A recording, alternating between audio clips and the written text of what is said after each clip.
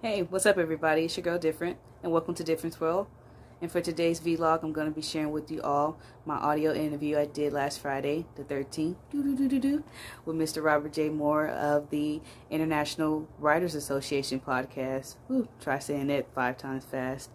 I had a really good time talking with him about my upcoming book, What If? A Controversial Paradigm Shift. We talked about issues that bring social awareness to society. A lot of issues that are taboo, if you will, including systemic racism and injustice. But I'm very, very happy that we talked about it. And I'm here sharing it with you all right now. And it's my hope that with this interview that you guys listen to, first off, you go and buy the book, What If? A Controversial Paradigm Shift. It'll be out the last week of August, so stay tuned for that. But in any case, enjoy the interview. And I hope you guys at the end make sure you guys leave a comment, you share and subscribe to our YouTube channel. And that's that. Here's the video. Enjoy.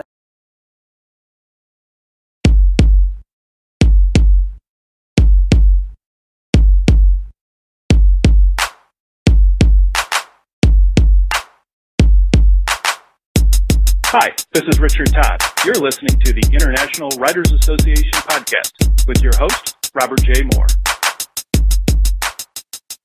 Hey, everybody. Welcome to another edition of the International Writers Association podcast. I am your host, Robert J. Moore. If you want to know more about our organization, you can go to our website, internationalwritersassociation.com. If you want to know more about this show, you can email me, robert@moorewriting.com. So today we're not going to waste any time. We're going to get right into it. We have a different kind of guest. And in fact, her name is Difernt. So Difernt, thanks for coming on the show. We appreciate your time coming on. Thank you, Robert. Thank you for having me. Hello to everybody out there listening. My name is Difernt, as he said, and I'm so happy to be on the show today. Yeah. We cross paths on Facebook. So you and I, we really don't know each other well, which is great because I love finding out about people this way and some of the gifts that they're going to share with us. So can you tell us a little bit about yourself, your background and everything? Sure. Well, I'm 30 years old. I'm from Houston, Texas. I'm a graduate of Sam Houston State University. Before I started my business, I've overcome a lot, just like any other body that's gone through trials and tribulations. I have a story to tell, and it goes a little something like this.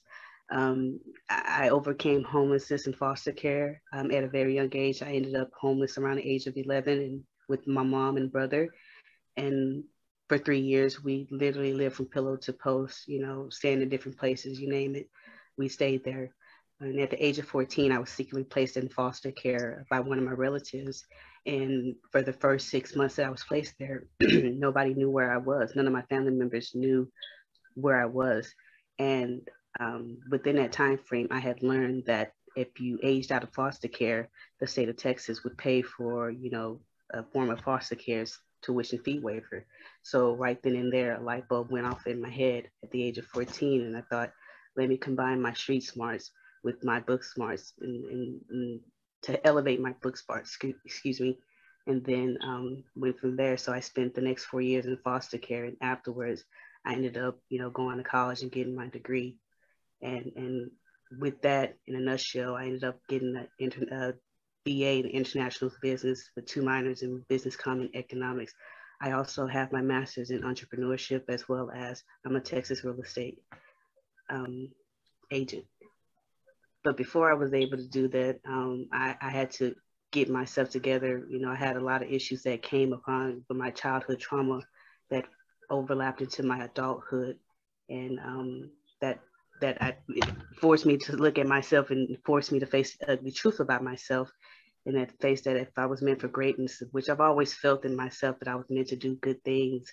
However, just the way that I was brought up, chaos, I was used to it. It was normal to me. So whenever, something good would happen to me, I felt that it was too good to be true. So I would go ahead and, sabotage it and mess it up. And like I said, it overlapped into my adulthood, into where I was squandering opportunities in my adulthood. And so growing up in the community of, the Black community, a lot of us, are taught or trained to believe that, we don't talk about our issues, we don't go to therapy, or we don't, go and tell our business. And so it took me, finding the courage within myself to dismiss that, that theory and go get help. So basically, ended up in therapy. And so I've been in therapy now, and I'm still in therapy and proud of it and not ashamed to say that. And so anybody out there listening who's going through, any type of depression or, feeling any type of emotional distress, I encourage you guys to seek help. And it's okay to not be okay. And it will be okay. So when I did that and speaking with my therapist, he's become a great mentor to me. And over time, him helping me, teaching me and showing me, to turn a negative into a positive, it led to me writing a book that I now have coming out titled What If? A Controversial Paradigm Shift. But however, before that, I want to say how my business came about, Third Eye Entertainment LLC. It actually started on accident. Once I was finished with the book, I contacted a lawyer and she was like, I love the book. It's awesome. I think it's going to do great. But what's the name of your business? And I paused and I was like, what? What do you mean? And so, Mr. Ron, one thing about life is, when you think something or you just not getting the hang of it, life comes through and swoop, knock you off your high horse and reminds you that you don't know anything. And that's just a lesson to keep growing and keep learning and keep going and going, never stop learning. And so once I learned that, I formed my LLC, and as of March 2021, I had my company, Third Eye Entertainment, a company that strives to bring social awareness to society through our products and services that educates, entertains, and inspires all at once. We have a motto that we live by, and we try to um, send to the message to our audience that in order for those who want to achieve guaranteed success in life, they must first manifest and speak into existence what they believe in and what they want. Second, they must plan for everything that it is they want coming to them. Third, they must prepare for what is about to happen. And so our motto, therefore, is manifest, plan, and prepare. Okay. The type of services and products that we provide is published in video materials that talks on subjects that are pertinent in today's society, such as issues as systemic racism, injustice. Oh, I'm so sorry. I'm so sorry. You're good.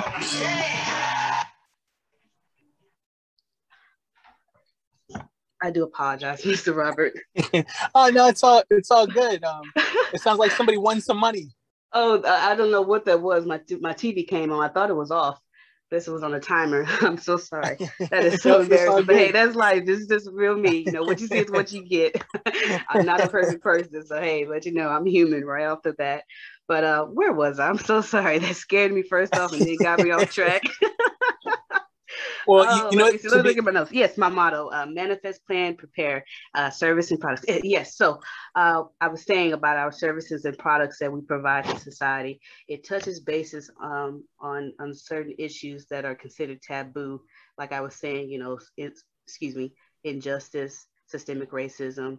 We also talk about issues such as women's rights, gender's rights, LGBTQ issues, things that people like to steer away from or don't like to acknowledge. We bring that to light and we push for change and motivation for others to change as well for the better. With that, we have our first project at hand, my book, What If? A Controversial Paradigm Shift. Before I go any further with that, I must state that this book it does come with a disclaimer and it's intended for a mature audience only. It does have sensitive content. This book was written to inform and encourage thought-provoking conversations about injustice and systemic racism in America through graphic but provocative illustrations. It entails on controversial deaths and events that have occurred in America within the African American community. It is presented in the forms of 3 different categorized paradigm shifts. These categories are historical, political, precedent, and hypothetical. And within those 4 paradigms, there are sub-paradigms that details, again, the controversial deaths and events that have occurred over time. So, for example, in our historical paradigm, we have a sub-paradigm called Thanks for All Your Help. And so within that paradigm, I'm asking the questions such as, what if poor white people work for wealthy Black families, whereas in a white housemaid nurse Black babies and white male shoe shiners shine Black male shoes all day, wherein they received racial hardship, no medical benefits, and were underpaid? So that's a question that I would ask in that historical paradigm, or one of the sub paradigms. And what this book is meant for, the illustrations, is meant to, push the envelope to stimulate those who don't like to have those conversations, about these heavy topics about systemic racism and what's going on right now in our time. I know it's an ugly situation, a lot that makes people uncomfortable and cringe, but it's one of those conversations that need to be had, and it's about time. They say, if not now, then when? And the reason, if you ask what made me want to write a book like this, or how this book came about, there are several reasons.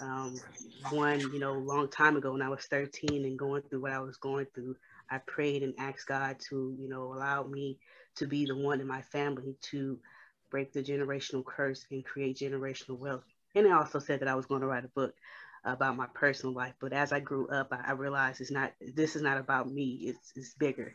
And so I wanted my first book to be a universal book that's not just about me, but one that can reach out to everybody else and touch others and help them change from within. Second, being from Houston, and when the death of George Floyd happened, I grew up in the place that he's from. I'm from Fifth Ward, but I actually grew up in Third Ward as well. And when he passed away, I definitely wanted to get involved in march and protest. I even wanted to attend his funeral. I planned on bringing my nephew so that he could be aware as well. However, when it all came down to it, I couldn't do it because I felt that I wanted my voice to stand longer than that moment in time. I wanted my voice to be heard even after I'm gone. So afterwards, praying and meditating on it and asking God to, show me what can I do, what's the way best for me, to put my message out to the world, to do my part. And this is all happening during the pandemic, mind you. I'm stuck in the house. Usually before I'm an outsider, I traveled all over. And so I was dealing with depression as well, and mind you, and being in therapy. And so, like I said, turning that negative into a positive and just asking and praying and meditating for a way that's, impactful. And this is what I came up with. And so it is my hope with this book. Again, it's not meant to stir any trouble. A lot of people will say it is, and that is what it is. I'm not worried about those people. What I would like for what is my hope out of this is that when people read this book, whether they like it, good or bad, they share their opinion about it. And then somebody hears that opinion and then they share theirs. And then the conversation about systemic racism, how to change, gets started. And I'm aware that it may or may not happen within this generation of time, but why not start now? Why not plant the seed for the next generation? And so I'm well aware that, this book, it's not going to change the world overnight. Change doesn't happen overnight, and it doesn't happen with just one person complaining. It takes multiple voices being heard all at once, and people on both ends being willing to be open-minded, open-hearted, and coming together at a round table and talking about those gritty issues that need to be worked out. We can't change the past and what happened, but we can work on now. We can talk about the now so that we can have a better outcome in the future. Let's say, I feel like I'm talking too much, so I feel like you should just no. Jump in, Mr. Robert. I told you I'm going to take over now. We're taking it all in. Listening to the description of this book, and I think it's going to be helpful, especially in the times that we're living in now. Mm-hmm. Some of the things that people may think and say is, especially, to be honest with you, white people, they may look at it and say, oh, that's for Black people. But in reality, it seems like everyone should be reading this book and everyone should be learning about this. Mm-hmm. Do you agree with that? I absolutely agree with you. This book is intended for again, it's like I said, it's a mature audience. So if you can't take the heat, then don't bother coming to this kitchen. But if you are an adult about the situation and you are willing to understand and accept, right and wrong, and right from wrong, then of course, definitely read this book. And even if you don't read the book, because you can still learn a thing or two. But I totally agree with your statement, Mr. Robert, or Robert, if you will. This book is meant for everybody, not just with people in America, all over, the U.S. I've been talking with people in the U.K. right now about this book too. I want this book to touch lives all over the world. Like I said, my business, Third Eye Ent, manifest, plan, prepare. And so we try to practice what we preach over here. And so with this book, I am manifesting that this is the book that will ring the bell of the world. This is the book that will start the change that is needed to talk about and figure out ways how can we come together and eradicate and get rid of, finally, not in this time. I know it's not going to happen within this time, but for the next generation or the generation after, this can be the generation that plants the seed. It's too late for the one that's passed, but it's the one that's going on in our time now, people that's living now, young and old, do something. So when you look back on it and you get your grandkids ask you, hey, what did you do during this time? What happened during this time? I want to be able to tell my grandchildren, hey, I wrote this book during the pandemic, and, it happened to change the world, people's views on systemic racism and how to treat people and how to be open-minded and fair and kind, just because we're all one and the same. We're human, although I bring this book in a gritty manner, that's just the attention grabber. The message of the book is to show compassion, be kind and loving to one another, because what if the shoe was on the other foot? What if this was you? Mm-hmm. What if this happened to you and your ancestors? What if this happened, to your brother, your father, your mother? They go to the store to get something to drink and they never return. Why? Because somebody profiled them and they ended up dead. And yet they somehow turned out to be painted a criminal when they're the victim. It was their fault. Somehow, some way, it's their fault. And so this book, again, is I can't stress this enough. It's intended for mature audience only. I'm getting a lot of reviews, but the negative reviews that I am getting from it, I will say this. I'm not worried about that. It's ringing those bells. Those bells are getting rung. At least you've seen it. It'll make them think whether it's negative or bad. And one thing I've learned from our previous one, or y'all's previous one, number 45, he's not mine. I've never acknowledged him as mine and never have. The nicest thing I can say about him is number 45. He didn't want to hear what I called him before. But so number 45, what I learned from him, in just this short little amount of time with them being in office, those little 4 years, oh God. What I've learned from him is that, you go where you celebrate it, not where you tolerate it. This man, towards the end of his 4 years in office, even with causing, a deadly insurrection, refusing to accept defeat, being a sore loser about everything from the beginning to the end, he still had 75 plus million people, and probably has gone up even then afterwards. People supporting and condoning, his BS.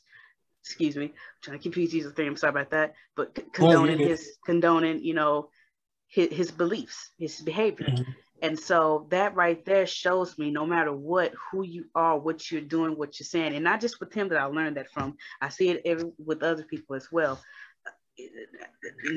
So no matter what you do, what you stand for, what you believe in, it's always going to be somebody out there that's going to condone what you're doing, that's going to endorse it. So no matter what the haters or the critics or naysayers got to say about this book, or try to flip it and say that this book is a tool to be used as an uprising against the white community, no, it's not. That's what they'll say, but this is not. It's meant to ring some bells, meant to make you uncomfortable, meant to share your true opinion about how you feel about racism. Meant to expose those that's still hiding in the dark, if you will. And so I'm not worried about them. Go where you celebrate it, not where you tolerate it. And so, absolutely. You mentioned before speaking things into existence, and I'm one of those people. I like to speak things into existence. Yes, sir. Sir. Don't come around me with that negativity. I'm a very spiritual person, so Amen. Mm-hmm. So let's say HBO or Disney or somebody comes knocking on your door. They want to make a movie or a mini series out of your life. Who plays you? Who plays me? Me. Mm-hmm. Can't nobody play Okay, different there but you go. different. Nobody can do different but different. Let me get on it. Get let me show you how it's done. Now, what the real question you should ask me is if they come knocking on my door and asking to turn this book into a script, who do I want? That's the real question there. I'm gonna say you. Me, I don't have the funds like that. I would want somebody such as like Tyler Perry or Ava DuVernay. Sorry if I'm mispronouncing the last name. Ava DuVernay, excuse me. I would want her or somebody else to take up the charge of it and turn it into a mini cartoon series. I see this book. I'm manifesting this book to be, it's going to take off more than just changing the lives of millions. This is going to be a book that wins the Nobel Prize, Peace Prize, and the Pulitzer Prize. I'm going to win multiple awards for this book. I'm not trying to sound cocky, like you said. I'm speaking into existence. I'm manifesting this for me and my what I believe in, what I want to do in my life. And like I said, it's all about, once you get your heart and your mind right, you can do whatever it is in life that you feel in your heart that you're meant to achieve. And I forgot to mention a part of our motto and creed, what we believe for our audience in the pandemic, with the 2020 pandemic, what it taught us is that life is short and tomorrow is not promised. So if anybody out there who feels they are meant to live that good life, the life that, is better than what they are currently in, then it's time to, reprogram your mind and get that mentality that it's time to get rich during the pandemic or die trying. I always tell myself or tell people that I know, you either trying to have that come up like Cardi B or that come back like Robert D. There is no in between. No, sorry, I'm a little philosopher, if you will. That's Sagittarius in me. It comes we love out. it. Thank you. I appreciate it. I give you all you want, all you can handle. But yeah, so plan, manifest, prepare for what it is that you want and believe in life. Make sure you check your mental health. We also, as part of the service side, I do motivational speaking. I offer published and written material, or excuse me, a video material talking on these topics such as mental health and child advocacy, and talking about those issues because it's important in society, and as well as specifically in the Black community. I also, in the entertainment side, I talk about travel and food expert. Before the pandemic, I was a huge traveler. I was actually planning on starting my travel blog. I've been to just about 50 countries plus. But like I said, it being God's plan, it turned into something so much bigger. And so I know I only have, I don't only just sell products, I sell services as well. And so if anybody out there listening, go to my website. I'll get that out at the end. And you guys can go there and check it out and be motivated, entertained, and inspired all at once. And educated also. You'll learn a lot of things with my travel and food experts for the countries I've been to. And so, yeah. Excellent. What's the one piece of advice you would give to writers who might be listening to this that is having a hard time getting started? Just pick up the pen and go. Just pick it up and go. Whatever you feel. Actually, and it's funny how it all started. I had this little journal, and those little black and white compositions like journals, the one I'm talking about. Mm-hmm. And one day I was just doodling. I literally was just doodling words and like manifestations and stuff. And then I just started writing, what if this, opposed to the dream that I had the day before and the visions I would be having. I started just mapping out those little questions. And before I knew it, little by little, piece by piece, it turned into a book.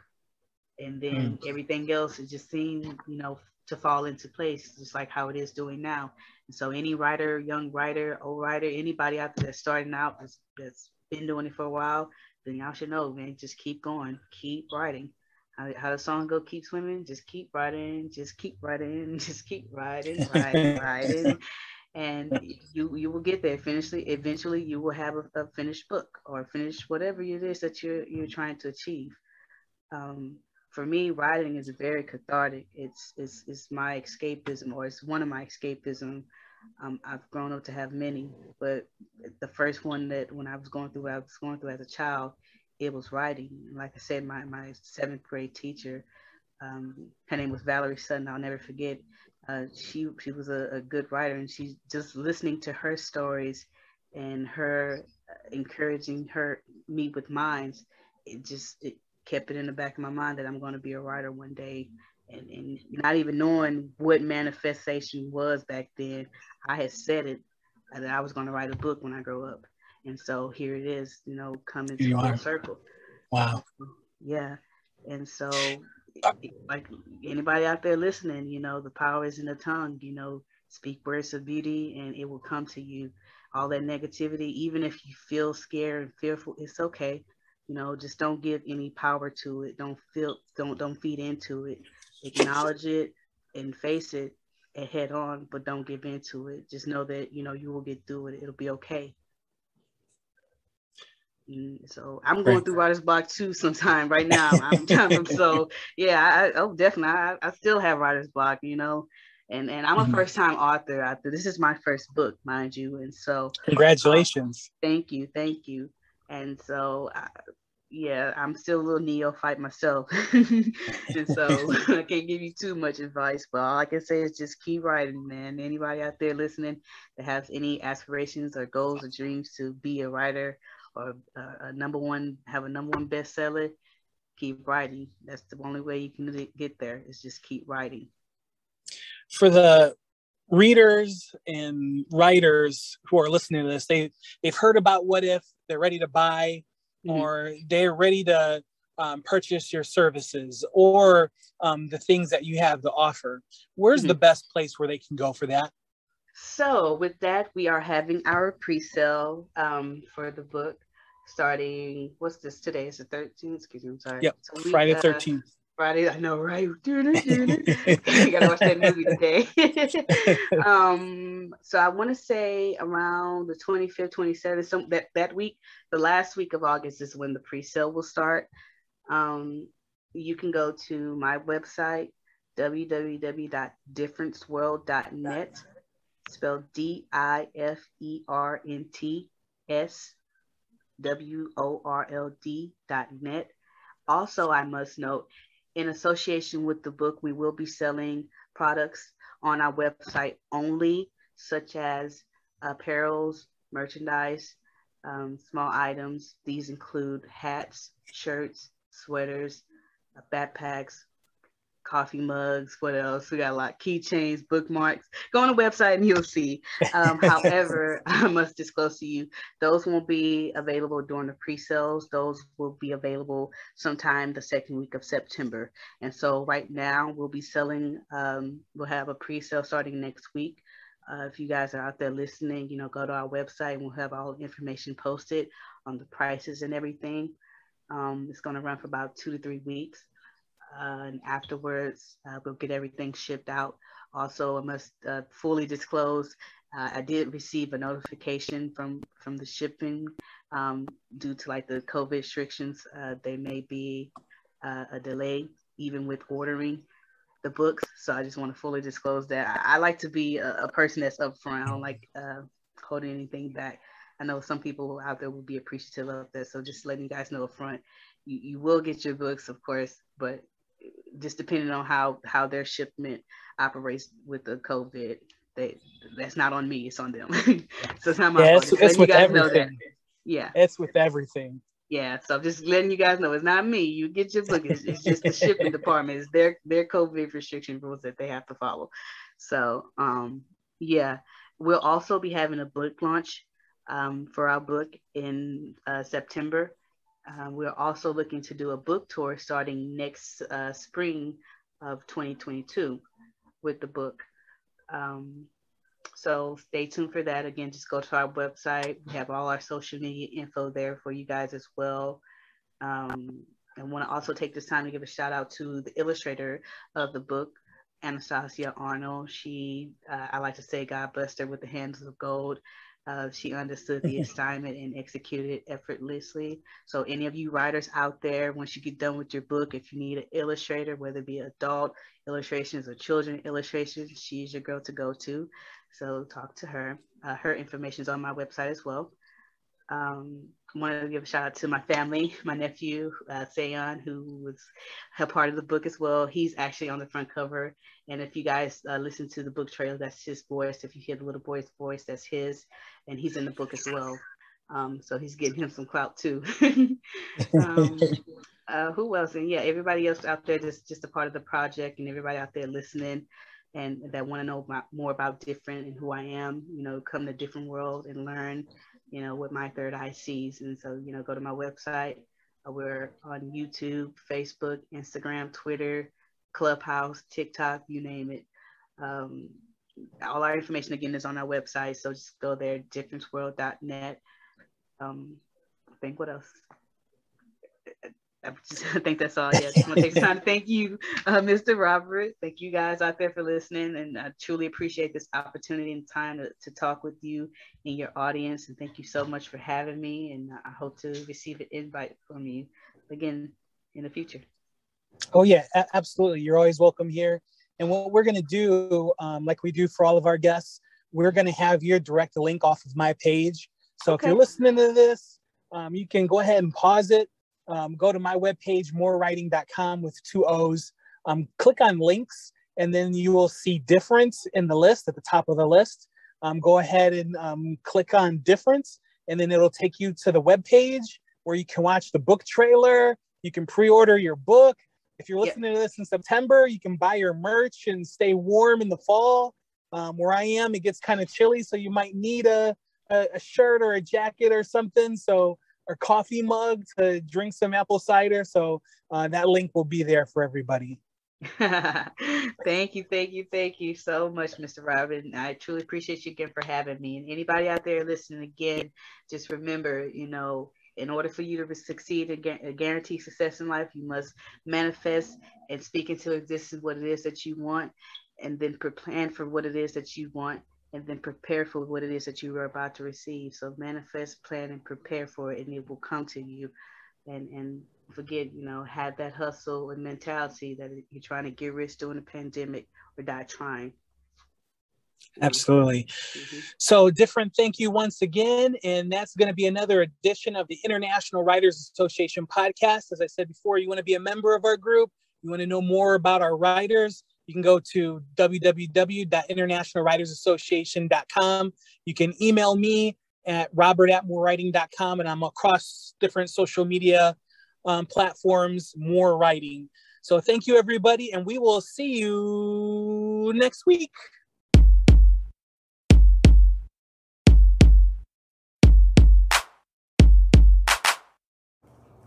Hey everybody, I'm back. It's your girl Difernt. That concludes our audio interview with Mr. Robert J. Moore of the International Writers Association podcast.